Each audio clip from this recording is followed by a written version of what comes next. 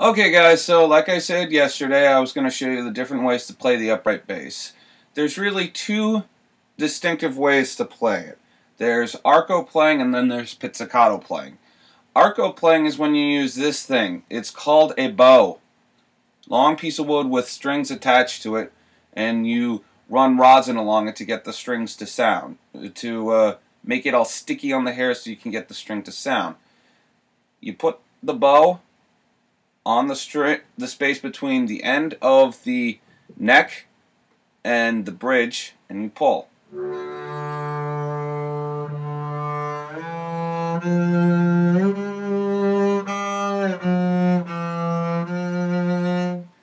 Now the difficult thing about, and when you're done playing it so that you don't warp the bow, you turn this little thing until the strings get all loose and wonky.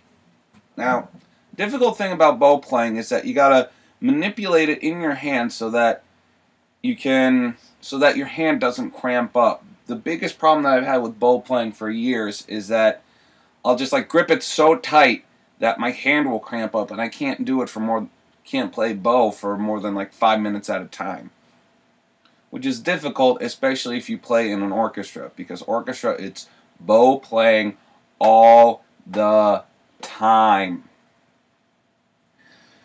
And there are two different types of bows. The bow I was using there is called a French bow, and the other bow is a German bow. And the big difference is that where you grip it is there's a big gap where you can just kind of like stick your hand in like that. It's a different grip. I can't get into it much more than that because I've never used a German bow before. Sorry guys, I think I may be coming down with some allergy problems. The other way to play pizzicato playing, quite simply, you take your fingers and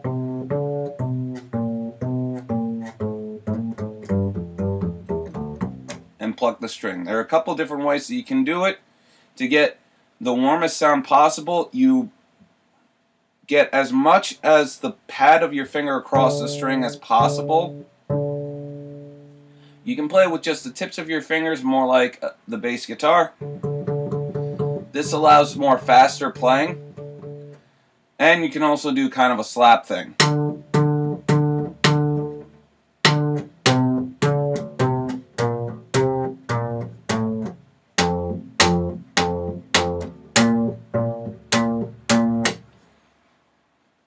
And tomorrow, since I've shown you those two things, I will show you how to play a song on this thing.